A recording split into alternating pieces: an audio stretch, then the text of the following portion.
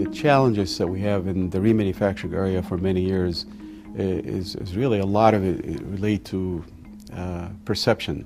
with a lot of people perceiving reman product as lesser than new and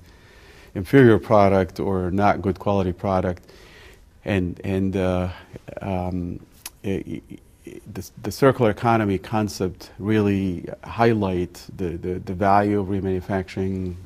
from a resource efficiency point of view, material consumption point of view, energy point of view, as we use far less energy than what we use when we actually make a brand new product. So I think all of that is adding a lot of awareness to the value of remanufacturing. The challenges across the board today, I think, relate to the embedded electronics and products, and a lot of electronic equipment or electronic boards or electronic components embedded in product represent significant challenges for many of the industry participants, because it presents a new dimension to what they used to do before. So to be able to validate the condition of the components with electronic components embedded in them is a very difficult task, and represent a lot of challenges going forward for the industry. The government and policymakers, we learned that over the years that they have a significant role in actually helping the industry and helping the market in this area as well.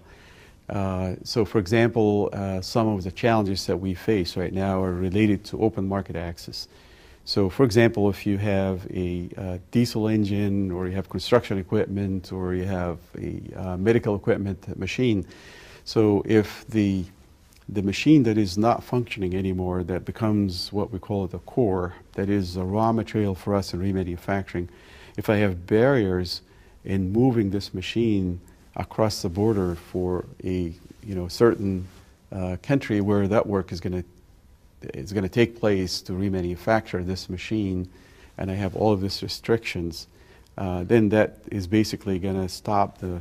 remanufacturing segment altogether if we put barriers of moving those cores. And again, on the other hand, also is barriers to market entry in many countries where the remanufactured product are called used product.